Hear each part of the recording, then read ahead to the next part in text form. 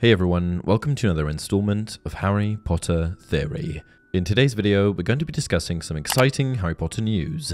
That's right, just earlier today, we got the second official trailer for the upcoming Fantastic Beasts film, Fantastic Beasts 3: The Secrets of Dumbledore. We were supposed to get the trailer on the 24th, not sure what happened there, but that's not important anymore. What's important is that it's here.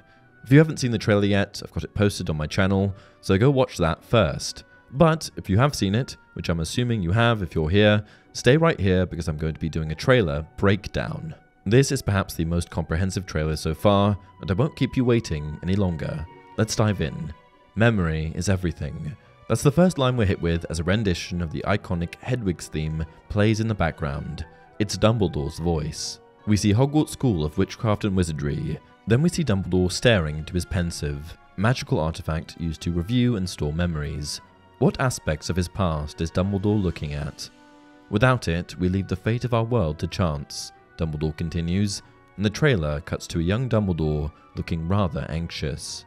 Next we see a young woman, it looks to be a young Minerva McGonagall, at Dumbledore's doorstep, telling him, "I'm sorry to disturb you, Albus, but I've just received troubling news." "Tell me, what is it?" Dumbledore replies. "It's Grindelwald." The trailer then shifts to a shot of Grindelwald's castle, Nurmengard, which is located in the Austrian Alps. Nurmengard was used by Grindelwald to hold prisoners, as well as serve as base of operations for him and his followers. Next we see Grindelwald himself in deep thought. Next we see Credence, sporting his new long hair, being paid a visit from a phoenix. We don't know for sure yet, but I think that this phoenix is probably Fawkes. The pair appear to have a close relationship. "The time is close, my brothers and sisters," we hear Grindelwald say, as we see Newt walking up to some kind of rally. I know that the film is set somewhere in Bhutan, a landlocked country in the eastern Himalayas located between China and India, so I'd be willing to bet that this is where Newt is here, as topographically it would make sense.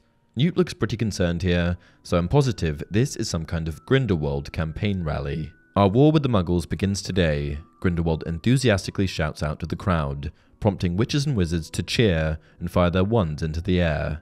The spells being fired into the air also appear to create some sort of green pattern, one which I happen to know something about. This is a logo for the Alliance, an association of seditious witches and wizards who followed Gellert Grindelwald in the early 20th century. The fanatics dedicated to Grindelwald's ideology of wizarding supremacy referred to themselves as his acolytes. But it's important to note that many young and idealistic witches and wizards were taken in by Grindelwald's charisma, not truly understanding the ramifications of their actions. The main goal of the Alliance was to expose the world wizarding community and provoke a war with non-magic people, with intent to overturn the international statute of wizarding secrecy and force the non-magical population into slavery under their motto, "For the greater good." "The world as we know it is coming undone," says Dumbledore, as we see Grindelwald extracting memories, or at least I think that's what he's doing, from the head of Yusuf Kama. I say this because it looks identical to when Slughorn's memories were taken from his head in The Half-Blood Prince. "If we're to defeat him, you have to trust me," says Dumbledore, as we witness Dumbledore defending against some kind of a spell fired at him by Credence. Next we see Jacob walking towards his bakery and away from Eulalie Hicks, a new protagonist that we've only seen a small amount so far. Eulalie makes a brief cameo in Fantastic Beasts: The Crimes of Grindelwald, when she converses with Nicolas Flamel via his magic book. But that role wasn't very big, and reportedly, Eulalie is going to have a much more significant role in the upcoming film. Jacob appears to be walking away from Eulalie with his tail between his legs, stating, "I want out." I guess everything has become far too much for him to cope. Eulalie, on the other hand, isn't having any of it, stating, "Mr. Kowalski, we need you." Jacob is a no-mage, right? How could he possibly be of pivotal importance when it comes to defeating Grindelwald? I guess we'll find out. Next we see something truly bizarre on what appears to be a train. Newt saying to Jacob, "Dumbledore asked that I give you something," right before pulling out a wand and handing it to him. I really don't know what this means for Jacob's character, as a wand is useless in the hands of a true muggle. Does this mean that Jacob has nascent magical ability? Is he a squib? Also, whose wand is this? Is it Grindelwald's old wand? I actually made a full video on Jacob possessing the wand, which I'll link in the description. "This is the team that's going to take down the most dangerous dark wizard in over a century," is the next line we're delivered as we're given quick cuts of various scenes. First, Newt, Jacob, and Eulalie walking hurriedly through a hallway before being stopped in their tracks by some kind of magical door. And next, we see Grindelwald and his acolytes standing in formation, Queenie included. What's interesting about this group is that Yusuf Karma also appears to be there, and he's one of the good guys, right? I'm willing to bet here that Grindelwald has extracted Yusuf's good memories, perhaps via Obliviate, and used the Imperius curse on him, putting him entirely under his control. Unforgivable curses don't apply to dark wizards like Grindelwald. Or maybe, but less likely, Yusuf Karma isn't so good after all. Who wouldn't like our chances, we hear, as Jacob giggles in the train. Next up, we see who has been revealed to be a young Aberforth Dumbledore staring into a mirror as words begin to form. Though the sentence is incomplete, we're given a little bit of it. Do you know is the clear part, but from there it gets a little messy. I can only safely theorize that it says, do you know who is? But I don't know where to go from there. This mirror, if you didn't know, is of course a two-way mirror, one in a pair of mirrors that are magically connected. This type of magical artifact allows people to communicate with each other while in different locations. Immediately after seeing Aberforth, it cuts to Albus, so clearly the two are using mirrors to communicate. Next we see Bunty, Newt's assistant, looking at Newt quite firmly and saying, no one can know everything, not even you. Given the absence of Tina Goldstein, a major character in the Fantastic Beasts films, from any of the trailers so far, I'm willing to bet that Tina has taken Polyjuice Potion to assume the form of Bunty. I say this because Bunty is quite an unassuming figure, and by taking on her form, it may allow Tina to work more effectively in the shadows. This is also the only reason I can think of that Tina isn't around. Queenie, Tina's sister, is of course on the other side now, which certainly complicates things. Next we hear Dumbledore saying, what you're doing is madness, following by more Grindelwald rallies and Alliance logos. And then, for the first time ever, we see Dumbledore and Grindelwald sitting down face to face with one another. Grindelwald says to Albus, rather ominously, with or without you, I'll burn down their world. Next up, we hear Dumbledore saying, dangerous times favor dangerous men, as he leads Eulalie Hicks, Jacob, Theseus and Newt towards the Room of Requirement. Bunty is also there, before the others I might add, and no Tina, so clearly this is Tina in disguise, right? Dumbledore motions his head towards some kind of rotating ancient pillar or beam, which seems to act as a portkey. I know that a subscriber commented more information on this pillar, as it's a real thing which pertains to Nepalese culture, but can't seem to remember the details. It does have a name and it is a real thing, maybe just not a portkey. If by tea time all of us are still alive, we should consider our efforts a success. Mr. Kowalski, says Dumbledore, reaching for Jacob's hand. Jacob says, my pleasure, which I suppose suggests he's no longer feeling ambivalent towards helping everyone out. Next up, we see a bunch of epic battle sequences between none other than Credence Barebone and Albus Dumbledore. Dumbledore is clearly the more powerful wizard, and we see him deliberating on whether or not he should deliver a final blow to Credence, who he's holding on the ground.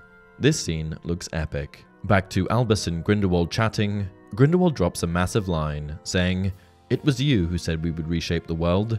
This suggests that perhaps Grindelwald's plan of restructuring the world for the greater good was actually initially more driven by Albus. Maybe Albus was the more evil of the pair to begin with, only changing his perspective after the death of his sister, which hasn't been touched on yet, I might add.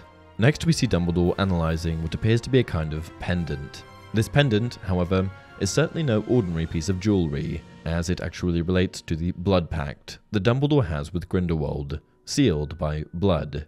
With Dumbledore analysing it quite so closely, it could suggest that he's trying to figure out how to break it, and I think he figures it out, because there's a scene further along in the trailer which strongly suggests it's been broken. More on that in a second. Next we see Newt with Pickett in the forest, battling against Credence, Vindarosier, and perhaps other acolytes. Following this, we see Grindelwald in some kind of a bath, looking annoyed and casting a spell at what appears to be Credence, just before apparating in front of him and choking him. I wonder what this could mean for their relationship. This scene is full of tension. Then we see what appears to be Eulalie and Theseus taking care of business and fighting off bad guys. Then at 2 minutes we see something falling into a pit. Not sure exactly what I'm looking at here. Following that, we see a Niffler running at full speed with Pickett on his back, who is holding a wand. I wonder whose wand that could be. What happens next is huge. It's Dumbledore and Grindelwald dueling. This is huge for a number of reasons. First of all, it means that the blood pact has been broken. The blood pact that the men shared forbade them from fighting each other. So if they're fighting, it must be over and done with. At least, I think so. I'm really excited for this battle sequence. I'm sure it's going to be epic. But I'm also a little bit disappointed, because Dumbledore and Grindelwald dueling likely indicates the end of the Fantastic Beasts series after this film.